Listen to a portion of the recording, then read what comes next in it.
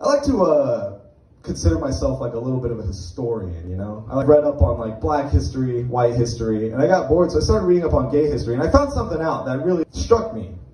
And that's that the Wright brothers, who invented the airplane, were both gay. Did you guys know this? It's very wholesome. Where it loses its wholesomeness is they were gay for each other.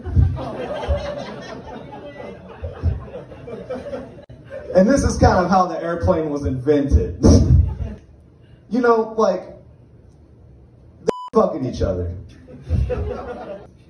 And somebody from their town ran in on him and was like, whoa, gross! And they're like, you know, well, you're not gonna solve that problem when you got, you know, nut in you still.